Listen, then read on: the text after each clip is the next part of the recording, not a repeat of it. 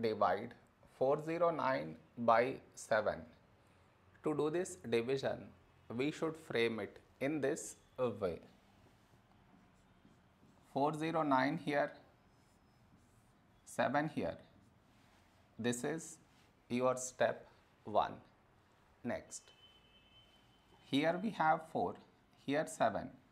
4 smaller than 7, so we should take two numbers, 40.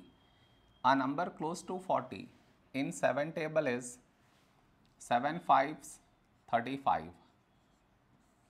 Now we should subtract, we get 5.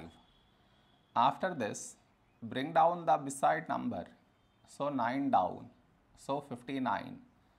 A number close to 59 in 7 table is 7 8s 56. Now we subtract, we get 3. After this, no more numbers to bring it down. So what we do is, we put dot, take 0. So 30. A number close to 30 in 7 table is 7 4s 28. Now we subtract, we get 2. After this, we already have the decimal, so directly take 0, so 20.